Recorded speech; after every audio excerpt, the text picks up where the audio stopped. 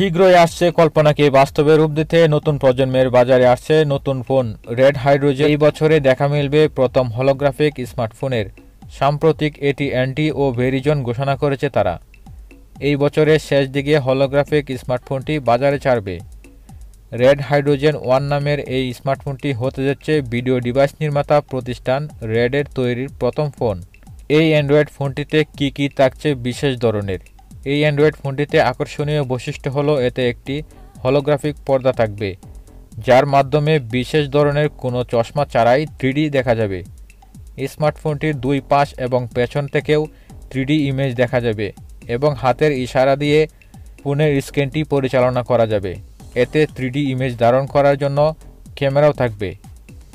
এই ফোনটি বাজারে আসলে দাম কত হতে পারে? আগাম বুকিংয়ে অ্যালুমিনিয়াম বডির সেটের জন্য 1295 এবং টাইটানিয়াম বডির সেটের জন্য $1595 খরচ করতে হবে ক্রেতাদের।